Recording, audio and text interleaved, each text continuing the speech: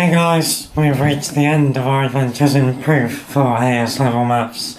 So this is the final concept, and to be honest, I'm going to be a little bit cocky here and say this is probably the easiest part in this playlist. So instead of proving a conjecture true, we are instead proving it false by what's called counterexample.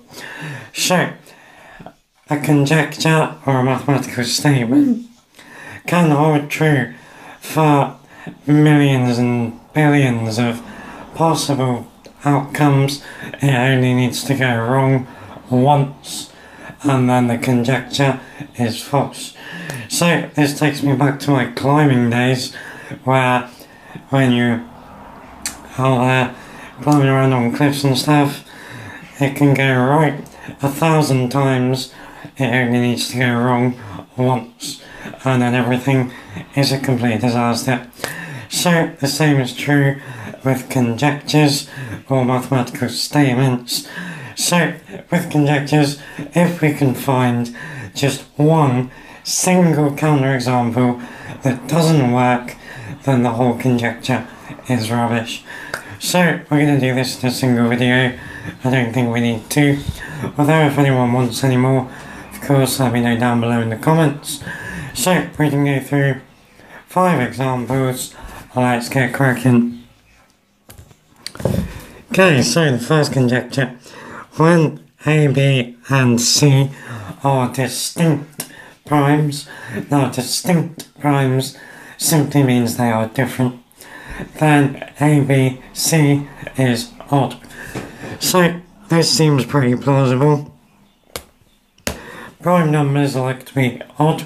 So for example, we could have 3 times 5 times 7.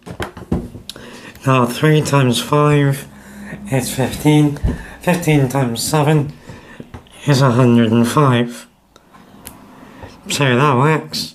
That's good. Let's pick another 3. Let's go 5 times 11 times 7. So 5 times 11 is 55. 7 times 55 is 385. Huh. So that's odd too. Are we missing anything? Let's think about prime numbers. What's the smallest prime number? Aha, it's 2. What sort of number is 2? 2 is even. So for example, we could have 2 times 3 times 5, which is going to give us 30. Now 30 is an even number, so we found our single counterexample. Therefore the conjecture is false when A, B or C is equal to 2. So it's almost always true, but in maths we don't really care about almost always. You either are or you're not. This isn't, so the conjecture is a load of rubbish. Okay, example 2.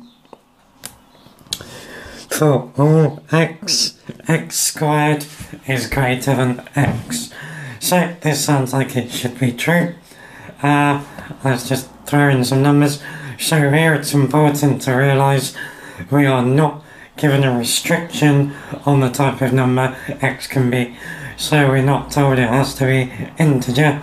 We're not told it has to be positive. It doesn't have to not be 0. It doesn't have to not be negative. So let's have a little go here then. Let's see what happens when x is 2. Well, if x is 2, we can get 4. So that's 2 squared is greater than 2. That works. What about let's try when x is negative then. What happens if x is minus 3? Well, minus 3 squared is 9, which is indeed greater than minus 3. So that's true. So it seems to work for positive and negative values. What about if x was equal to 0? Well, 0 squared is 0, which is the same as x. So 0 is equal to 0, which doesn't work with our conjecture. We need x squared to be greater than 0. If it said greater than or equal to 0, this would be fine. But it doesn't. It says x squared strictly has to be greater than x, which this isn't. So again, our conjecture is false. Now there's one other integer value that this falls down for, and also another particular type of number. Can you think what they are? Let me know down below in the comment section. Okay, so part 3 we saw this guy in the proof by deduction examples. There was a part B to it, which said we want to disprove the root xy is less than or equal to x plus y over 2 for integer values of x and y.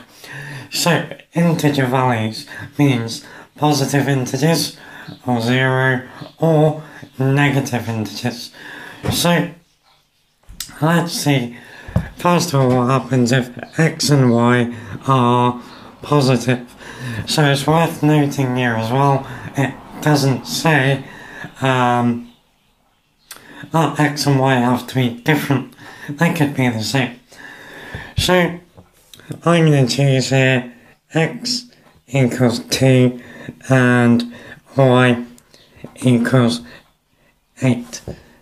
Purely then because 2 times 8 gives us 16, which is a square number. So let's work these in. So we get root 16 now on the left, and then on the right we get 2 plus 8, which is 10 over 2. So what we've got here then is 4 is less than or equal to 5. Now what works? 4 is less than 5, so that holds. That's fine. What about, let's try when x and y are both 0. In fact, let's just try when x is 0 and y is 1. What are we going to get then? Well, we're going to get the square root of 0 on the left, and then we're going to get 0 plus 1 over 2.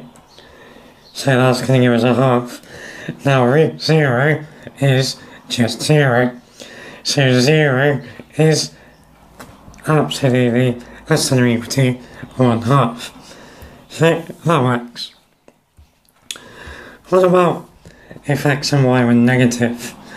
So let's say x is minus 2 and y is minus 8. Well, here then, we're going to get the square root of minus 2 times minus 8, which is positive 16. So we got root 16 on the left. Now on the right, we're going to get minus 2 minus 8 divided by 2. Now, root 16 is 4. Now minus 2 minus 8 is minus 10. So we got minus 10 over 2, which is minus 5. Now 4 is greater than minus 5. So this doesn't work. Our conjecture then is false. jobs are given. Okay, number 4. X squared plus x plus 1 is prime for integer values of x greater than 0. So here, x is only allowed to be 1, 2, 3, 4, 5. For example, it's not allowed to be 0, it's not allowed to be negative. So, probably the easiest way to do this is start with our smallest possible value of x and see if we run into a problem. So, when x is 1, we get 1 squared plus 1 plus 1, which is equal to 3. That's fine. Next one we can try x equals 2. We get 2 squared plus 2 plus 1. 2 squared is 4, plus 2 is 6, plus 1 is 7. So, that's absolutely fine. Next one we can try is x equals 3. Now, we're going to get 3 squared plus 3 plus 1. 3 squared is 9, plus 3 is 12, plus 1 is 13. That's a prime. We're still fine. Let's try x equals 4. So we get 4 squared plus 4 plus 1. Now 4 squared is 16, plus 4 is 20, plus 1 is 21. Now, is 21 prime? No, 21 is 3 times 7. So, there's our counterexample. That's not a prime number, so our conjecture again is false. Okay, the last example here then. X minus 2 squared is always greater than 0. So, this looks like it should be true. Remember, whatever's going on inside the bracket here is getting squared. So when you square something, you're always going to get a positive outcome. However, there is one example, which is why this is in a counterexample video. There is one example where this falls down. So, if x was equal to 2, then x minus 2 is 2 minus 2, which would be 0. Now 0 squared is 0.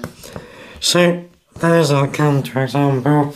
This is actually what's going on when we complete the square. So in completed square form, you get this bracket part, which is called a perfect square. So we get our x coordinate by setting x equal to the opposite value of the number in the bracket with it. This makes the bracket disappear, which then leaves us with either the minimum or maximum value on the outside or our y coordinate of the turning point. Bonus information. Okay, so that's our counterexample. Okay guys, that's it for proof then. If anyone wants more examples on any of the types of proof, do let me know. In the next playlist we are looking at algebra. Well, we shouldn't necessarily be learning anything new, but we will be looking at harder examples of things that we have done in the past. So, see you then. Take care guys.